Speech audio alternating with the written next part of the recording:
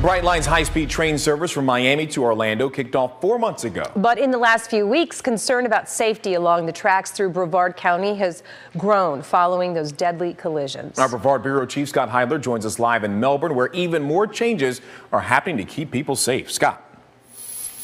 Right, we're at that W.H. Jackson crossing. This is where those two deadly incidents took place. 3 people were killed. Changes are being made. You can see behind me there are pylons in the middle of the road now. And Brightline this week has installed a camera system.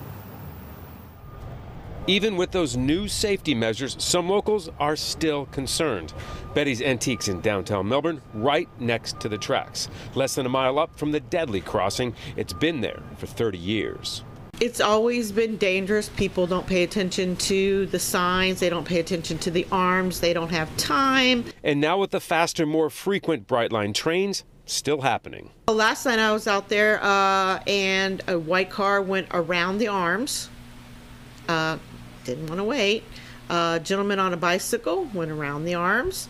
And then a homeless lady decided she was going to go under the arms. Brightline has used red light cameras in Miami-Dade County. They send violations to local police departments. The camera probably won't help, but the dividers maybe will. But, you know, it's hard to fix stupid.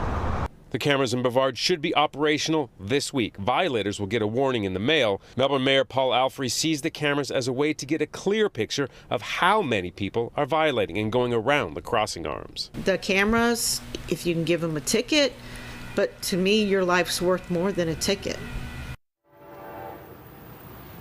Brightline says that camera system is mobile, so it can be moved from crossing to crossing, this in the hopes of preventing further incidents. Reporting live in Melbourne, Scott Heidler, WESH 2 News.